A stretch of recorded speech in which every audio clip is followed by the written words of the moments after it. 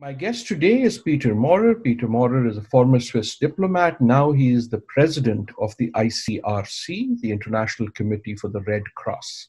And I'm going to ask him what he thinks the future of humanitarianism might look like in a post-COVID world.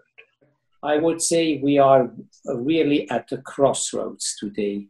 We see that there are actors in conflict who are open to charter new territories, to understand the importance of inclusive humanitarian assistance, building new societies and building more inclusive societies. We see actors who use COVID as an accelerator for conflict and politicize these conflicts.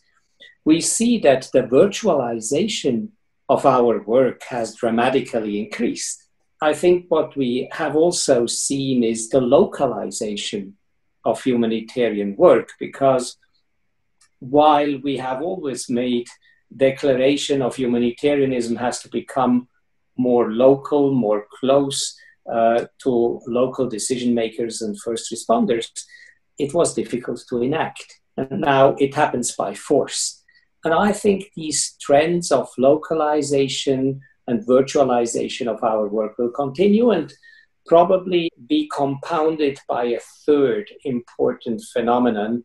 I think given the global character of the pandemic, there is today such a big recognition that nobody can do it alone.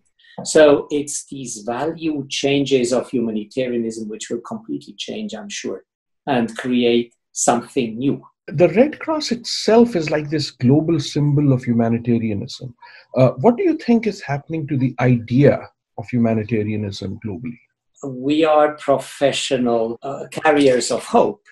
We have to hope that it goes in that direction, but whether this will materialize will very much depend also on us as humanitarians fighting for that new humanitarian space. It will depend on donorship, on leadership. We don't see the international community aligned in this new vision for a new humanitarianism, for more inclusive societies.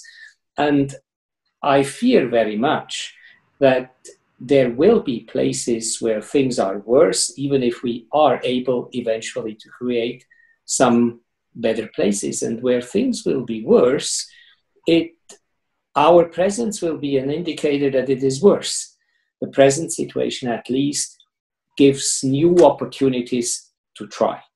Do you think this crisis will make people more aware and caring of the needs of others in other parts of the world?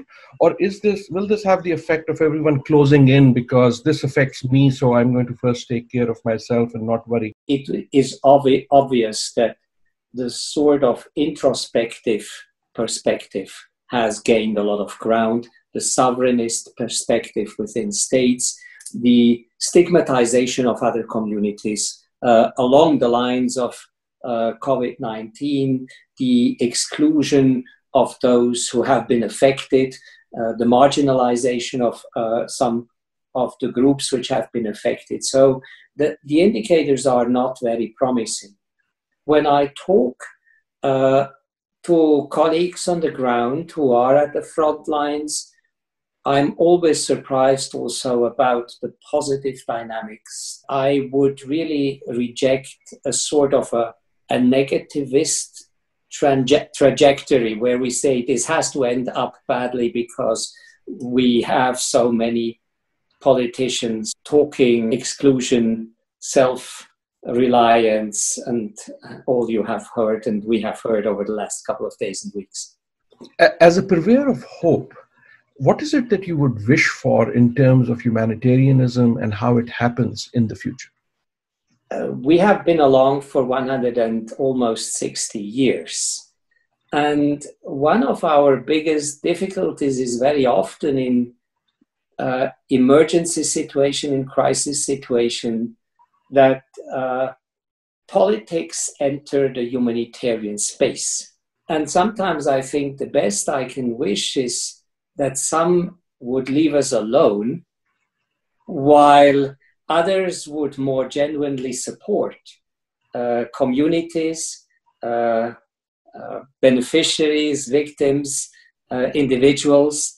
I think that would be a great thing if we had less politicking and more political endeavor to keep a neutral and impartial humanitarian space.